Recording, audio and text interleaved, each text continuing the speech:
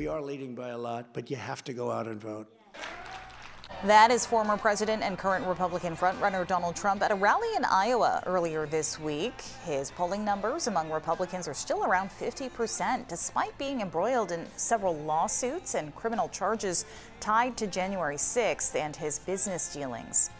Which brings us to what's happening in Augusta right now. Several people are petitioning the Secretary of State to keep Trump's name off the ballot for the Republican primary in June. News Center Maine's Jack Mulmud tells us why they're doing it.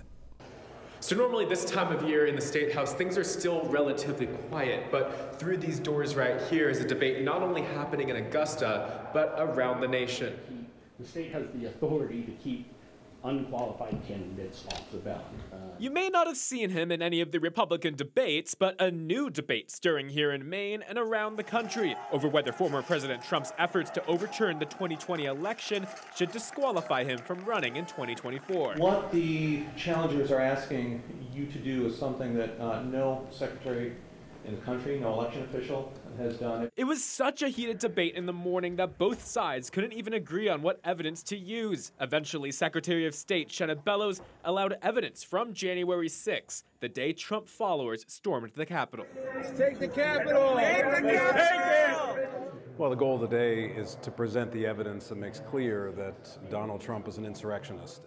Ethan Strimling is the former mayor of Portland and a political analyst for News Center Maine. On this day, he was a member of the coalition challenging the former president's name being on the primary ballot. He cites the 14th Amendment to the Constitution, barring people who incite insurrection from holding office. You know, there's a man who's running for president who doesn't believe in our Constitution, who tried to overturn an election.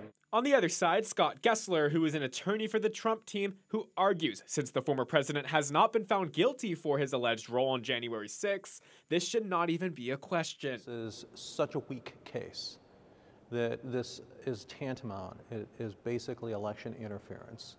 People should have the right to vote for President Trump, or the right to vote against him if they don't want to, but they should have the right to vote for him. And not only here in Maine, the same challenges are also being made in 30 other states. Many of them are still pending. The Secretary of State's office tells me that they hope to have much of the in-person hearing done by the end of Friday, with the hope of having evidence and rebuttals submitted on Monday and Tuesday of this following week, with the final decision of if the former president will be on Maine's Republican primary ballot. They hope to have that decision come out by Friday the 22nd. We're here in Augusta. Jack Mulmud, News Center Maine.